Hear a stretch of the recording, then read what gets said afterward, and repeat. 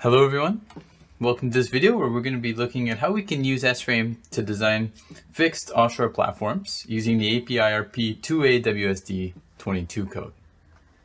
In this model that I'm working with, we have a fixed platform substation.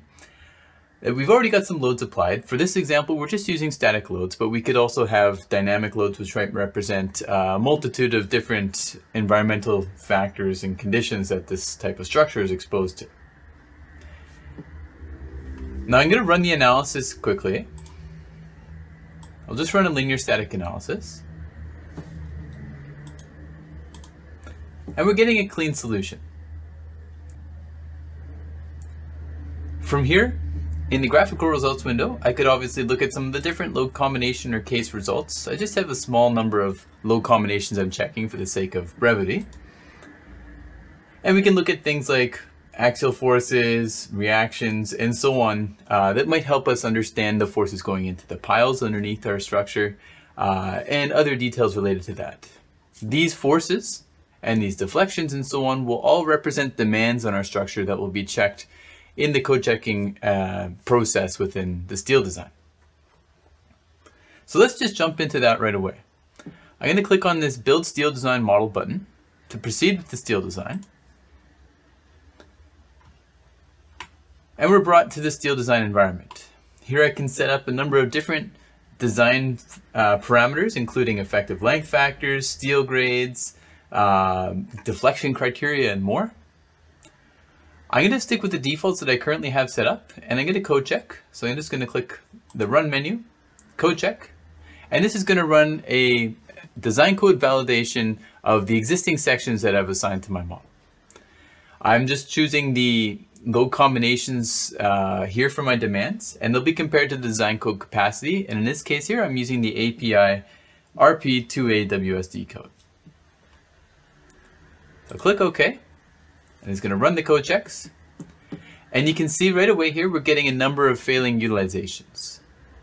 Now I can drill down into any one specific member by right-clicking and going to code details, or I can get a more high-level overview of what's happening by going to the File menu and then printing key results. And this is what I'll do for now. I'll click print key results.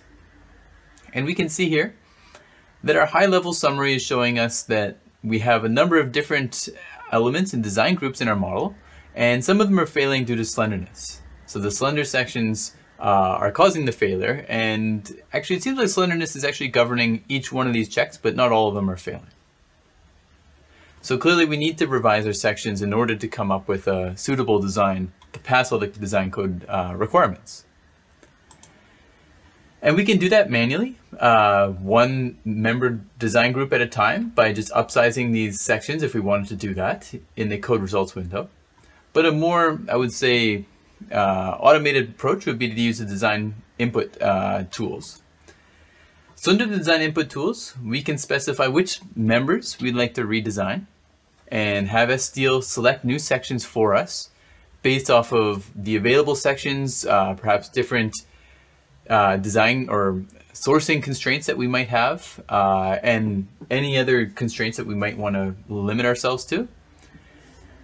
And once we do that, we can select the elements and just tell SSteel to go ahead and run the design.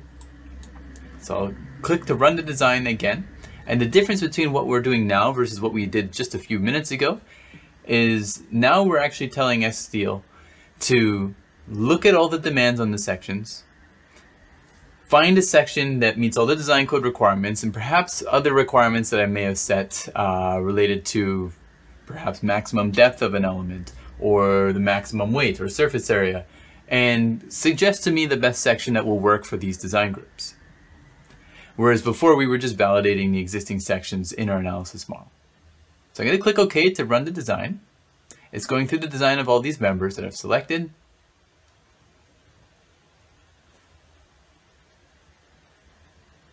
And now it's showing us new utilization ratios. So these ratios, not surprisingly, have changed.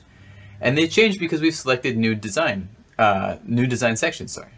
So I can right click on one of these elements and I can go to code details. And I can see that the original S-frame section was a 508.0 6.3 CHS, so a circular hollow section.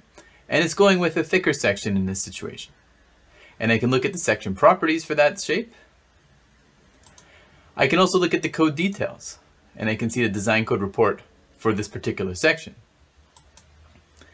And what's also interesting to me is that here I can look at a list of all the sections that could work. They pass all of my code and perhaps user-defined criteria, but it's sorting it based off the lowest weight. We can also sort off cost if we've entered cost data, or surface area, or depth, and they may not necessarily all end up in the same preference or with the same preference.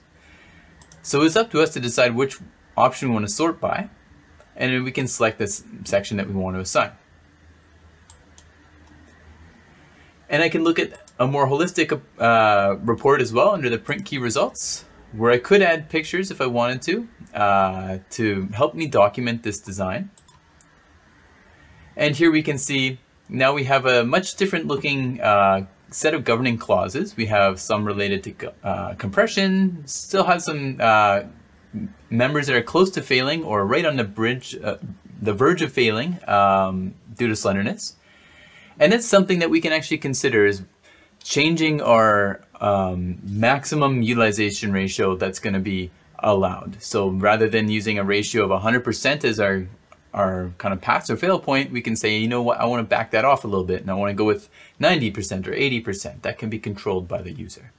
This will obviously shoot for an economical design, but there are other factors that you as an engineer might want to consider, and perhaps just getting as close to 100% utilization as possible is not necessarily a goal. So you can control that as you like. But here we can scroll through this list of design checks and see for every single member the governing utilization and clause.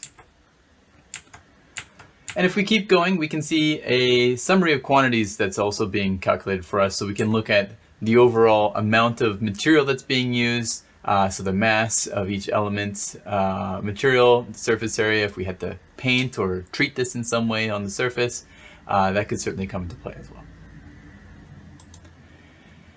And if we're done with the design checks, we can then go back into S-Frame and reanalyze because we've changed our section sizes. We can also automate that process using the run reanalyze option, which will basically update our analysis model with these new sections that have a different stiffness and mass. So our analysis results should change because we're getting perhaps different load transfer mechanisms in place, different self-weights, and it can reiterate on that process of design checks and finding new sections until everything is passing. So hopefully you've enjoyed this video. If you'd like to learn more about S-Frame or S-Steel, we have plenty of other videos on our YouTube channel and lots of training available through the Learning Management System in Altair 1.